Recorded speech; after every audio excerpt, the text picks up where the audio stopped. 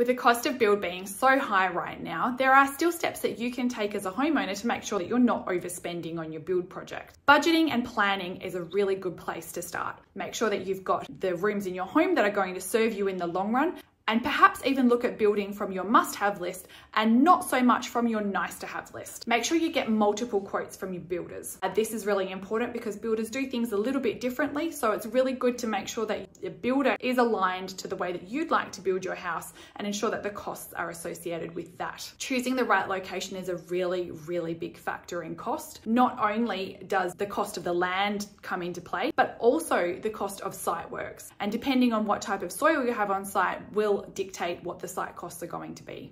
It's always really nice to have a contingency fund too. There are things that always crop up when it comes to builds that we just cannot foresee, and it's nice to have some funds set aside for contingencies, and that way you don't need to draw down on the finances you have set aside for your build project. And lastly, avoid scope creep. Right at the beginning, set your plan, set your budget, set your build, and stick with that.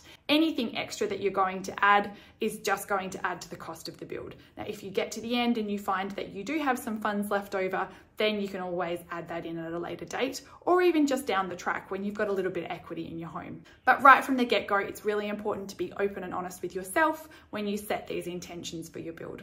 Good luck.